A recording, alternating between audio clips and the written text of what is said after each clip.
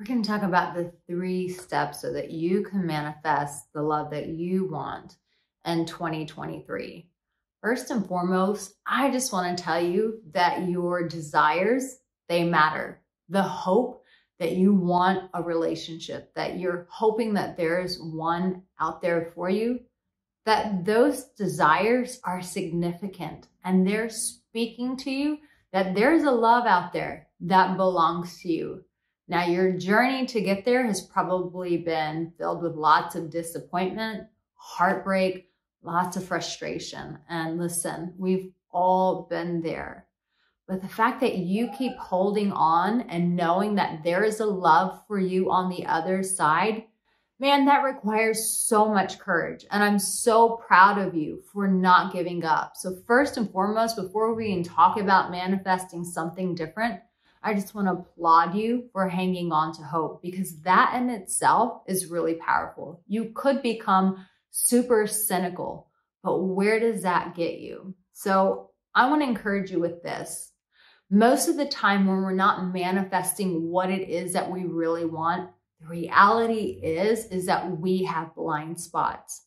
I'll never forget, I was working with a client and she went through these 3 things to really manifest her own love. And this is what you're going to do so that you change your 2023. 1, she got to a place where she was open for some feedback. And I think that that requires tons of humility. And so if you need to always be right, just know that in that you are blocking your manifestation. That to be able to manifest comes from a posture of humility. But when we lead with pride and we've got to prove ourselves and prove everyone else wrong, that is pride and ego, and you do not manifest, you do not create from that. What you end up doing is blocking everything that you say you want through that kind of energy. So she was open to get some feedback. When she came to me, I was like, whoa, girlfriend. These are the things that you're doing that sabotage you. And these are the relationships that you keep drawing into your life that keep causing more and more compacted hurt. And she heard that with tons of humility. She knew that I loved her, I respected her, I valued her, but she needed to know that this blind spot of accepting people who were taking advantage of her in her life and making excuses for them was filling up her life with heartbreak. And as long as she kept filling up her life with that kind of heartbreak, she could never make room and space for someone to come in who truly loved and valued herself. So the first thing I want to encourage you to do is to be open to feedback. The second thing that she did was this. She was really tired of her results.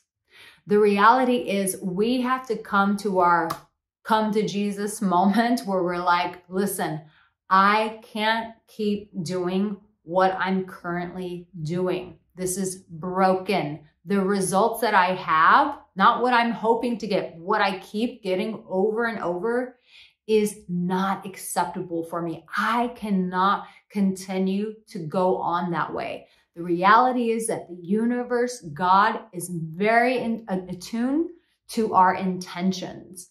But if you're very loose with your intentions and you just let anything into your life, you'll continue to just get anything into your life. But when you get very finite with your expectations and saying, I cannot tolerate myself going from one bad relationship to the next, going from one person who doesn't choose me to the next. I cannot continue to tolerate this. I am tired of that paradigm. It's drawing that line in the sand and saying enough is enough that will really position you to manifest what it is that you want. But just expecting that life will just throw at you whatever is not the way that you create your life. It's not the way that you manifest. You draw a line in the sand and say, I'm tired of these results and I'm expecting these new results to change and shift in my life. So that was the second thing. She got tired of her results. Now, if this is you and you're like, Arica, I need help, go to my website, aricaangelo.com. Subscribe to this channel because I'm going to continue to support you and give you the advice that you need until you get the love that belongs to you. And I want to help you keep that love. There's no point in getting it and then sabotaging it and watching it go away. The third thing was this. She reached out for help. And I think as easy as that sounds, that is super difficult to do. Because why?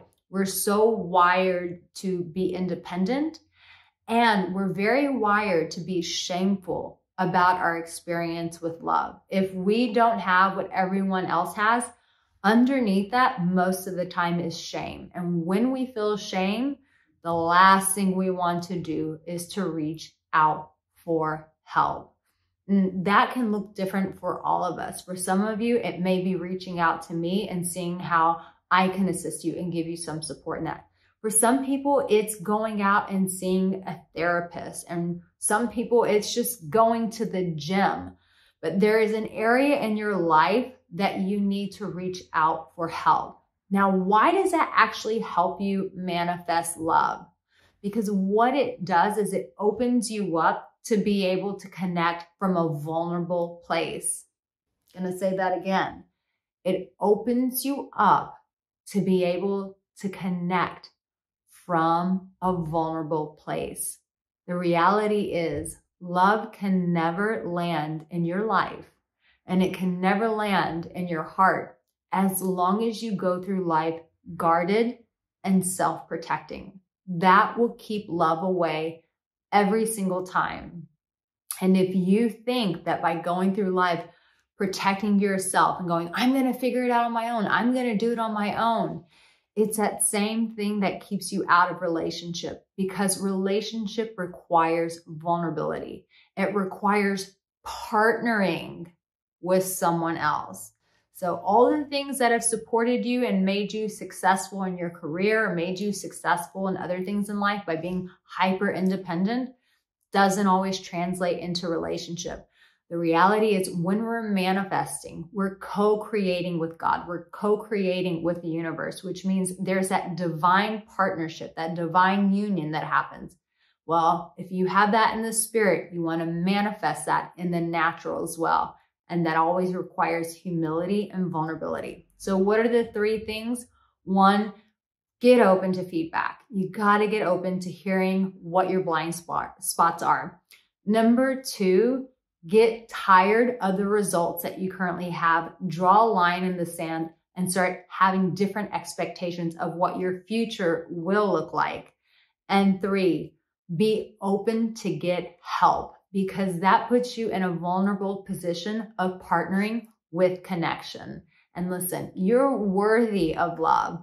But as Rumi says, sometimes we just got to remove the barriers that separate us from love. So I want to support you with the next video so that you know what those barriers are, so that you can remove them, so that you can have the love that belongs to you. So in the comments section below, I want to hear which one of these things resonated with you the most and you're going to commit to doing.